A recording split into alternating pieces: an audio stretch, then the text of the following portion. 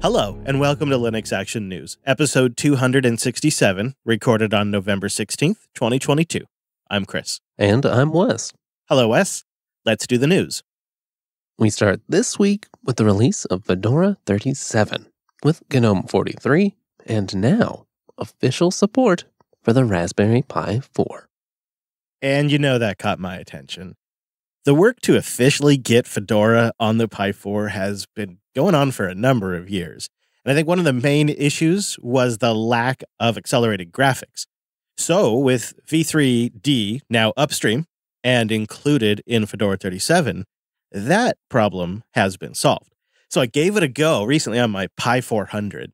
And that's the one that's a Raspberry Pi built into the keyboard. And even though I was using a USB thumb drive, so load times for some applications aside, I still was seeing some of the best performance on a Pi yet. The GTK interface just really felt like I was on a standard desktop. The elements, when you click them, the way the windows draw, really snappy. I think the Fedora project has really delivered here. This release of Fedora is also shipping enhancements to wired networking on the CM4. And as you said, Chris, accelerated graphics using the V3D GPU for both OpenGL-ES and Vulkan, which is probably making the biggest impact on the performance that you're seeing there. Now, there are a few caveats that people should be aware of. Yeah, the biggest one for me was Wi-Fi on the Pi 400 is still considered, quote, out of scope for 37's release.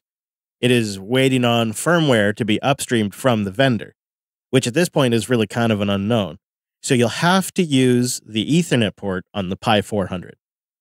Another thing to be aware of that also bites us, only the official CM4 I/O board is supported right now. Other carrier boards should work, but that's going to depend on the particular vendor's implementation. And to keep things in the theme with the broader 37 release, hardware-based media decoding for H.264 is out of scope for this release. So you just got to keep those caveats in mind when picking an OS for your Pi 4. But with those aside, I think this already makes a pretty compelling development workstation for anyone working on an IoT platform or developers that are targeting ARM servers. And if some of the dependencies land upstream, you could really see that list of caveats getting smaller pretty quickly. The 37 release also saw the project officially add 2 new additions. Fedora Core OS and Fedora Cloud is back. Yeah, okay, so Fedora Core OS, that probably rings a bell. That's a successor to what you might even remember as Atomic Host, perhaps. And as you've probably guessed, it provides automatic Atomic updates with rollbacks, and it's really focused at container-based workloads. And the Cloud Edition, well, that provides a Fedora base to run in public or private clouds. In fact, AMIs will be available in the AWS Marketplace later this week, and the community channels are available now. On the desktop side of things, Fedora Workstation ships GNOME 43 with the latest and greatest version of the GTK toolkit. And Firefox's language packs, well, they've finally been split into sub-packages, keeping things leaner and meaner. If you'd like more, well, don't worry. We did a complete review in Linux Unplugged 484. Well, nothing makes us feel more awkward in the free software community than talking about the great work over at Facebook/Meta. And this week, they're finally announcing Sapling, a new Git-compatible source control client. In the announcement, they acknowledge how critical Git and other distributed version control systems have become to modern development workflows. In fact, Sapling started life as an extension to the Mercurial version control system, before eventually growing into what Meta describes as a scalable, user-friendly tool over the past 10 years. Here's where they kind of zero in on the goods in the announcement. They say, quote, Sapling is a source control system used at Meta that emphasizes usability and scalability. Git and Mercurial users will find that many of the basic concepts are familiar, and that workflows like understanding your repository, working with stacks of commits, and recovering from mistakes are substantially easier when used with our Sapling-compatible server and a virtual file system we hope to open source in the future. Sapling can serve Meta's internal repository with tens of millions of files and tens of millions of commits and tens of millions of branches. I can't believe it, but it's apparently already that time of the year.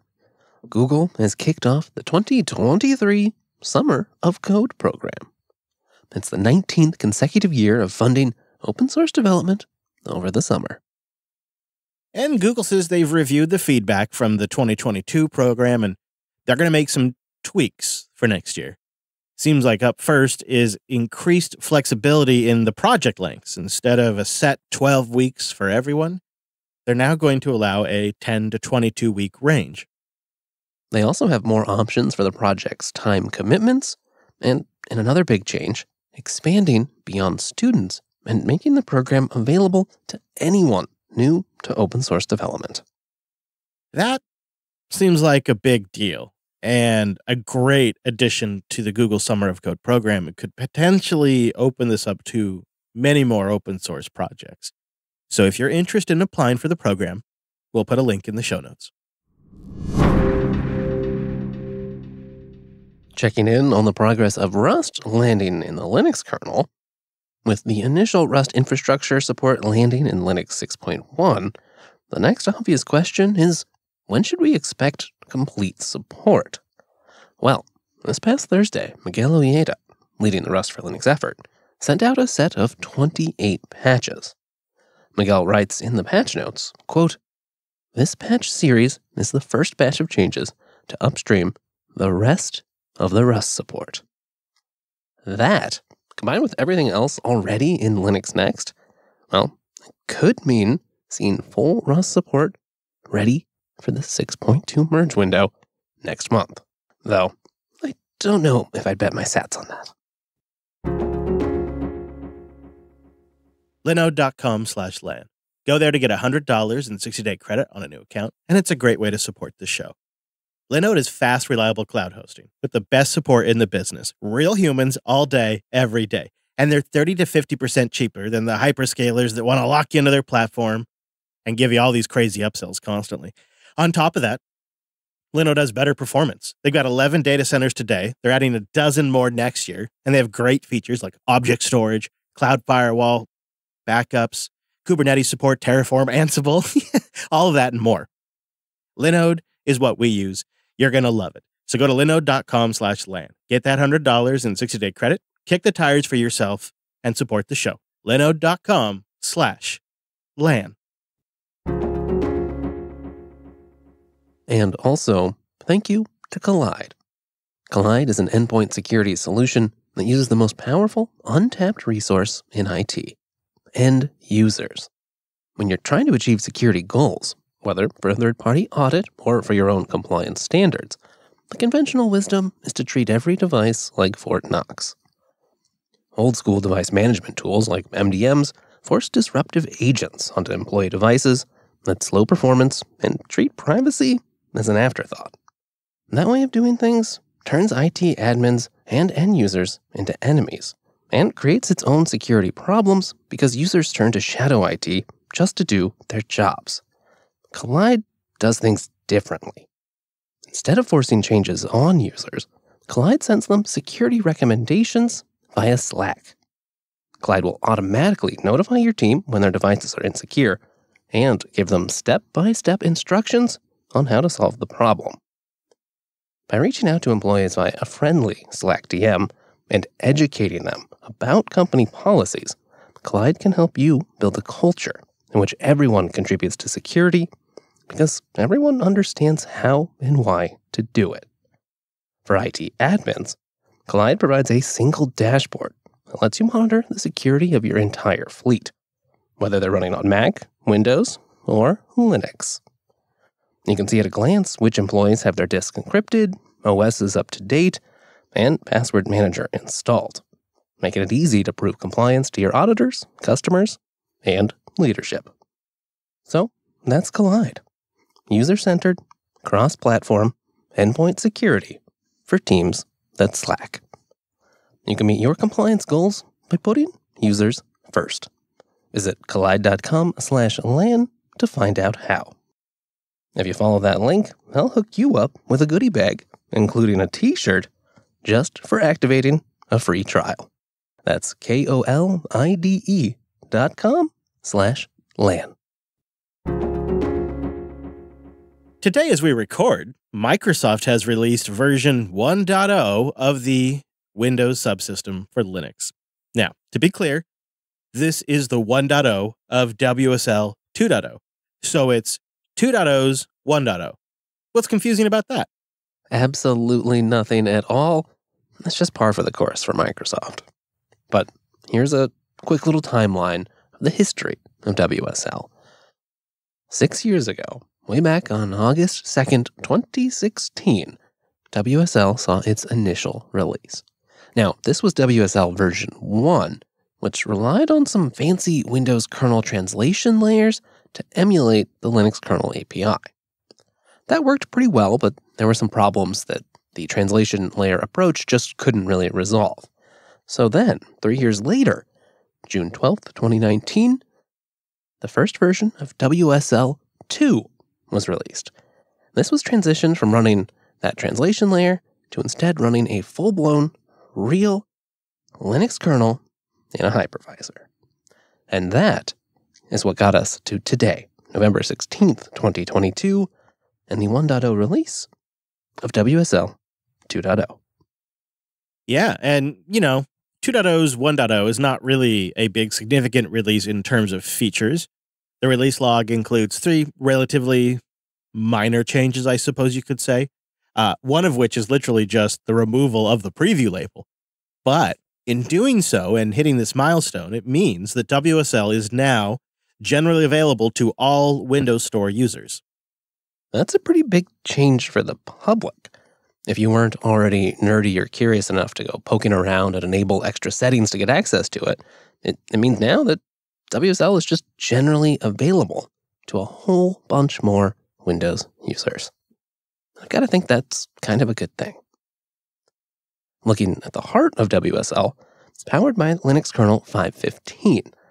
But with Linux 6.1 now in the late RC stage, and 6.1 being slated to be the next LTS release, well, one can likely surmise that WSL 2 will be rebased on 6.1 sometime next year. Yeah, that is a little bit of a wait. But, I think something like WSL, ideally the 1.0 release is not some big earth-shattering release. It should be safe and stable. That's what a 1.0 should be. And if you look back at the development cycle, it does seem like a lot of the last really big changes to WSL, they landed in like the 0.7 release cycle. And since then, with all of the subsequent releases to this point, it seems that Microsoft's really just been trying to work out the kinks and smooth things out.